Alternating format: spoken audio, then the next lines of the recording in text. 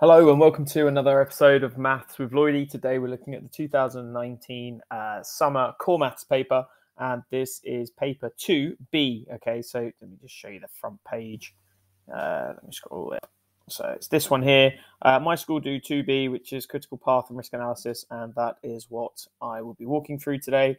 Hopefully I can get all 6 videos done today and get it all released. So question 1, Helen is researching the amount of fat in 25-gram packets of ready salted and prawn cocktail crisps for 3 brands, A, B, and C. The table shows the amount of fat for each of the 6 packets. First of all, it says draw lines to match each box on the left to the correct box on the right. So the mean fat content of all 6 packets. So it's going to be 10.4 plus 9.5 plus 9.6 plus 10.8 plus 10.3 plus 10.6, and that's all going to be divided by 6 because there are 6 packets there. So trusty calculator, don't do anything without your calculator in these exams, don't take any risks. 10.4 plus 9.5 plus 9.6 plus 10.8 plus 10.3 plus 10.6, and then we're dividing it all by 6, which gives me 10.2. Is that an option on here? Yes, it is. We've got 10.20. So there we go. Draw lines. Fantastic. The median. All right, so we've got the smallest value, the second value, the third value will be here, and the fourth value here. Because we've got 6 pieces of information, our median is going to fall between the third and the fourth to split the 2 data parts in half. So 10.3 plus 10.4 equals 20.7, and then we halve that, which gives us 10.35, and that is an option, so that will go all the way down to there. Okay, the difference in mean fat content between the ready salted packets and the prawn cocktail packets. So first thing I'm going to do is add up the prawn cocktails. So we've got 10.4, 9.6, and 10.3. That gives us 30.3. And then 9.5 plus 10.8 plus 10.6. That gives us 30.9. Okay, and then I'm going to divide them both by 3. This one's 10.1, this one's 10.3, and then the difference will be 1 take the other, which is 0.2, and that is an option just up there. So that's question 1A completed. All right, question 2.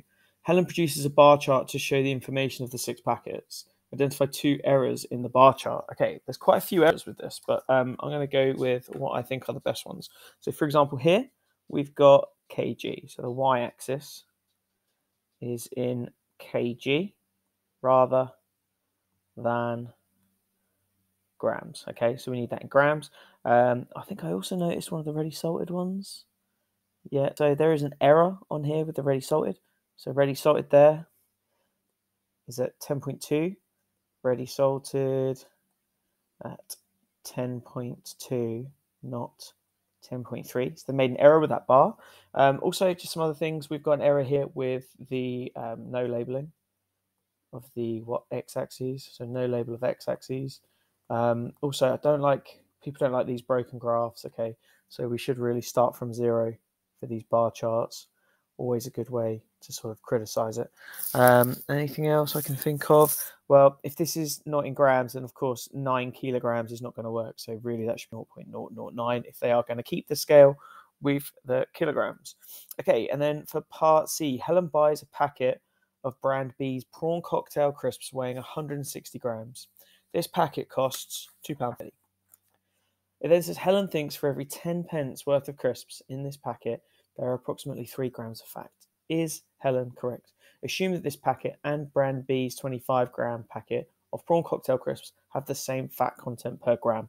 Show your answers to what you're working. So we've got 10.8 grams per 25 grams. I'm going to want to know what 160 grams has got. And 160 grams has got 69.12 grams of fat. So how we work that out? 10.8 divided by 25 and then times by 160. Oops, 10.8 divided by 25 times by 160 Yep, that is the 69.12. So that's just scaling it up with proportion. Okay, so that's how much fat is in that packet of crisps. Now we've got £2.30, and if we divide that by 10, that's going to give us 23 lots of 10p's. Now finally, 69.12 divided by those 23 lots